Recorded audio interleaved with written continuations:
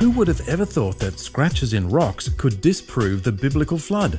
Well, scratches in rock, called striations, are sometimes caused by a glacier moving over bedrock. Therefore, when geologists encounter striated rock, they often claim that a glacier caused it. Striated rock occurs within the sedimentary rocks that were laid down by Noah's flood.